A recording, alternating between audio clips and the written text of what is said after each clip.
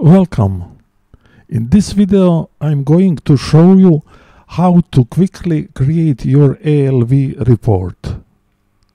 In my example, I'm going to read the database table DD02L, which contains header data about all SAP tables. The database table is declared in Data Dictionary, so you can see all details with SE11 transaction.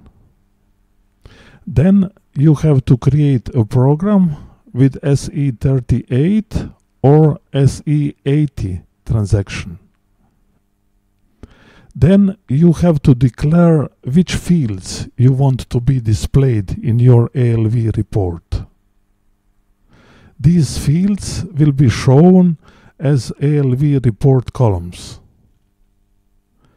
In my example, I have chosen these 5 fields.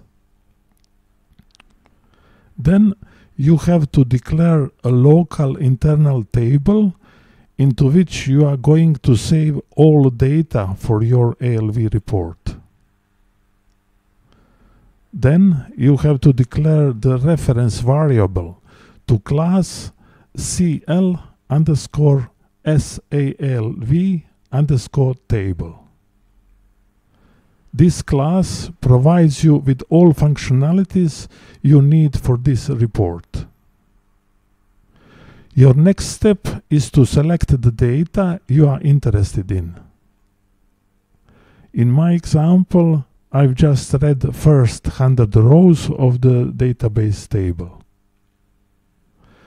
Then your next step is to build your ALV report with the help of factory method, like shown in this coding.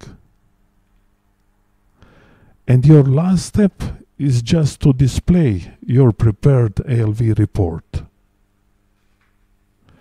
You do that simply by calling display method, like shown here. Now you have to activate your program by clicking on the Activate button.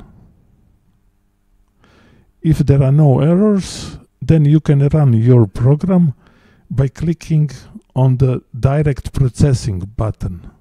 And now you should be able to see your ALV report.